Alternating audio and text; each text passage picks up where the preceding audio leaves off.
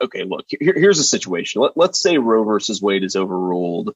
Ohio bans abortion, in 2022 or 2000, let's say 2024. And then, every day George Soros sends a 747 to Columbus to load up disproportionately Black women to get them to go have abortions in California. And of course, the left will celebrate this as a victory for diversity. That's kind of creepy. Health justice is when we exterminate working class Black people. Something like that could, that would be a really weird turn of events that could happen. Yes. And it's like, if that happens, do you need some federal response to prevent it from happening? Because it's really creepy. And, I'm pretty sympathetic to that, actually.